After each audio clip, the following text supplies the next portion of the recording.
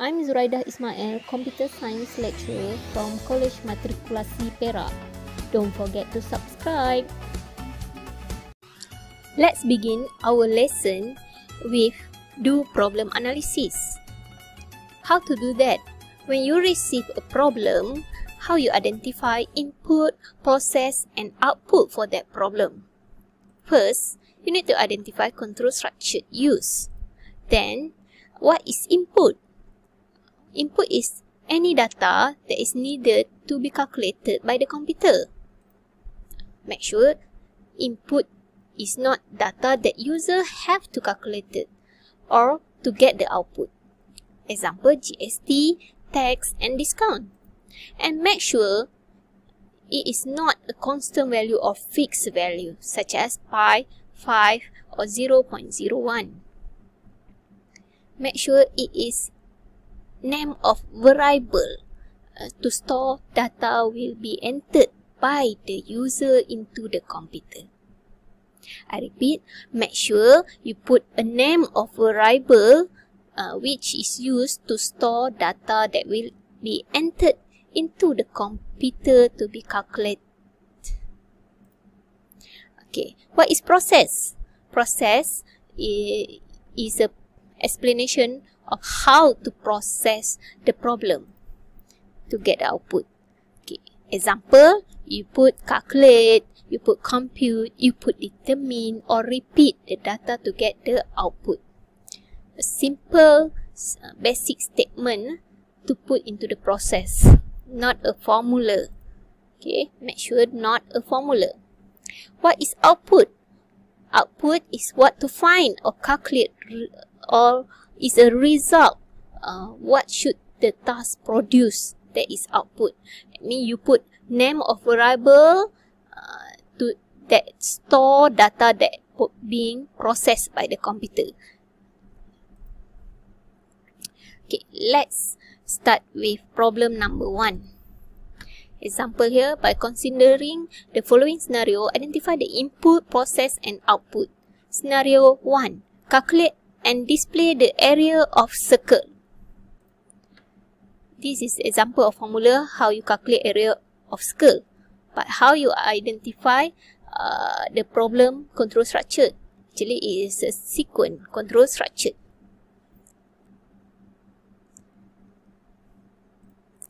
How I know that? Because the formula to calculate the area of circle is like this. Area of circle equal to 3 pi multiplied by radius and multiplied by radius, square of radius. Okay, when you see this, the clue how to identify input, process and the output actually in the left side of the formula. On the left side here actually is an output. For that, for our problem analysis, output. And then for the right side here, write unknown value. Make sure unknown value. Pi, we already know the value, right? And it's a fixed number. But unknown value here, radius. We don't know what is the radius, what is the amount of radius actually. So radius will become as an input actually for our problem analysis. Okay, so let's see the answer. So input is a radius. Then the process is calculate area circle. Just a basic statement because it's a sequence control structure. So make sure you put calculate area circle. And output is area circle. Okay, make sure the name you written here is the same as when you written in the process. Area circle. So here also area circle. You cannot put A. So the mistake made by the student actually, a few of you will write down input as a pi or symbol of pi. It's wrong actually. Okay, because pi is a fixed value. Fixed value cannot be as an input. Okay. In the process, student write down area circle equal to pi multiplied by square of radius. So this is wrong also because you cannot write formula in the process. Okay, and then output area name not relevant when with the question and not the same in the process. So you cannot put area only. Okay, make sure you put the name you put is the same. Okay, so let's proceed with example 2. Okay, example 2 scenario, a government tax of 6% and service tax of 10% will be added to the price of a set of meal bought at MCK. Calculate the total price that Abu has to pay for a set of meal. How to find this control structure is sequence also, because you only use calculation to get total price for the meals. Okay. So input price of meal, and the process is calculate total price only. No need to write down a formula. Remember, okay? I remind you again, no need to write down a formula in do problem analysis. Okay, how about output? You just write down total price only. Mistake made by student is in the input they write 6 and symbol of percentage, and then or they write 6% or they write 0.06. Actually this is wrong, because percentage actually in computer known as a modulus. You cannot write symbol or fixed value. Remember, in input you cannot write formula or symbol. Okay, or you write down 0.06 also wrong. Cannot put number in the input or output. Actually cannot put a number. Never put. You just put name of variable needed to calculate that data. Okay, process, total price. You write down a process formula here. So cannot also, you cannot write down formula, is wrong actually. And then output, student write total price. So actually total price and have a space like this. When you write space like this, it's not the same as calculate total price here, no space. Okay, make sure the name or the capital letter, the space, make sure must be the same. Okay, cannot put space because this no space here. So make sure relevant also with the process you already written. Okay, how about we look at the problem 3. Aminah wants to calculate 50 millimeter to convert into centimeter. Okay, convert a measurement in millimeter to centimeter and print the result. Okay, actually Aminah wants to calculate 50 millimeter to convert into centimeter. Actually just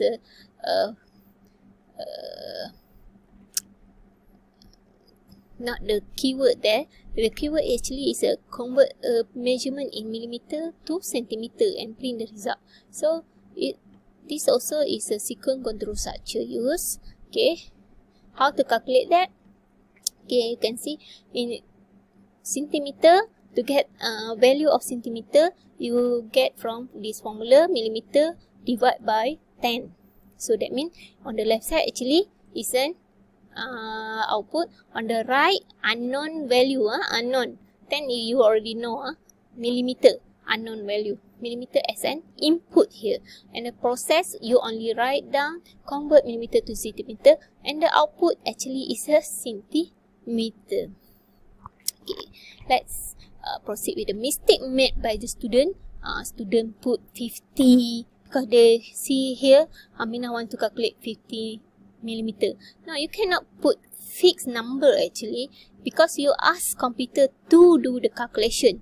So actually maybe Aminah wants to calculate any value of millimeter to convert into centimeter. So the input is millimeter. Okay, make sure don't write number, and then output student put centimeter. Okay, and again that means millimeter, centimeter written in the process actually like this in the short form. So you must write down output also in the short form. Okay, get it? Okay, let's proceed with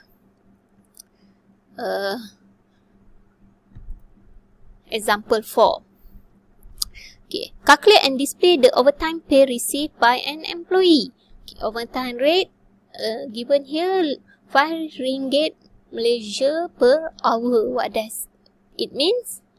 Okay, same goes here. Actually, sequence control structure.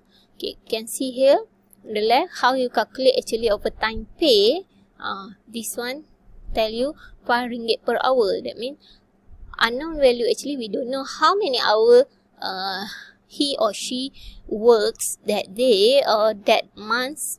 Okay, hour, and then multiplied by 5 ringgit Malaysia. And then you can get overtime pay. So that means our input here, our process, calculate overtime pay, and then output overtime pay. Easy, right? Make sure you write down formula in blank paper so that you know what is the input, what is output for our problem analysis in this problem. Okay, again, mistake made by student. You can see here the input written RM5. You cannot put fixed number. Again, I said fixed number cannot. Cannot put fixed number RM5. So, okay, and all 5. Okay. As usual, fixed value. Then output overtime rate cannot.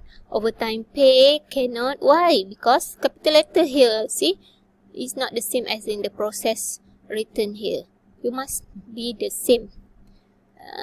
How you written the name of in the process and in the output. Okay, clear?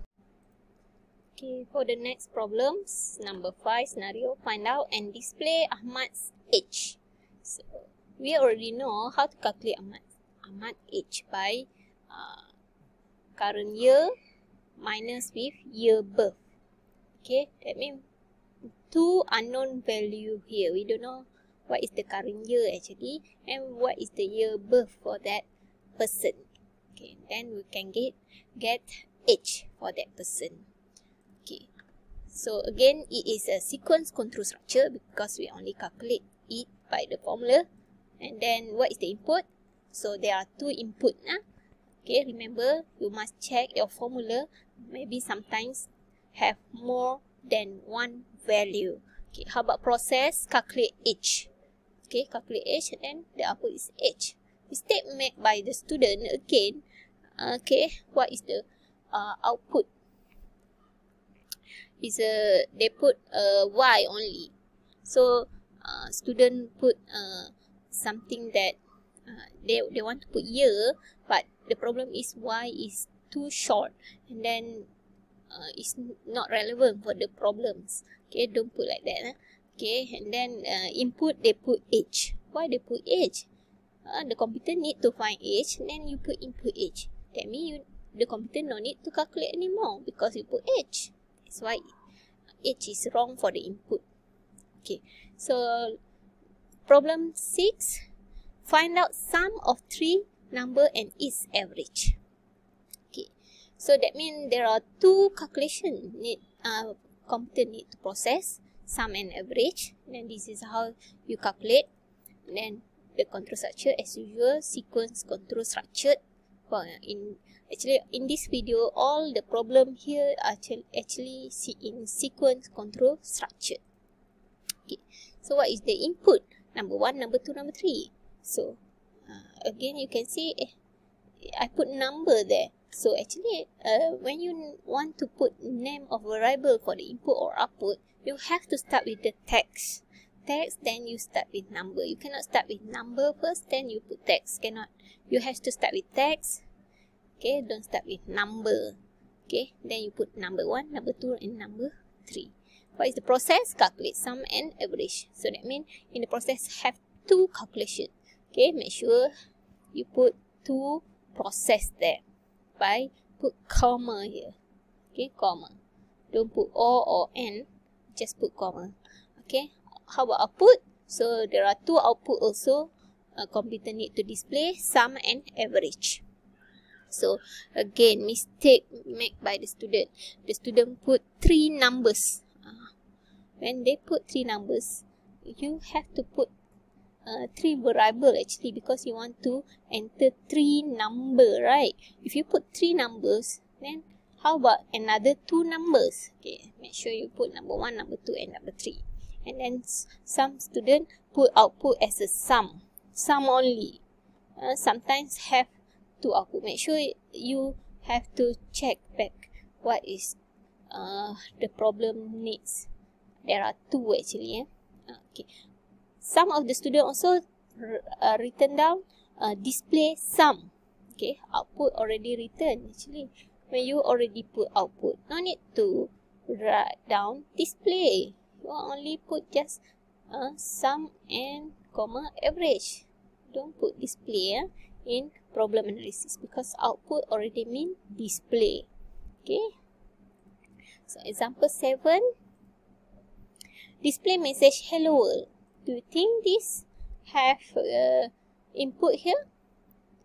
No, actually, no input. Sometimes computer have no input. Why sometimes computer have no input?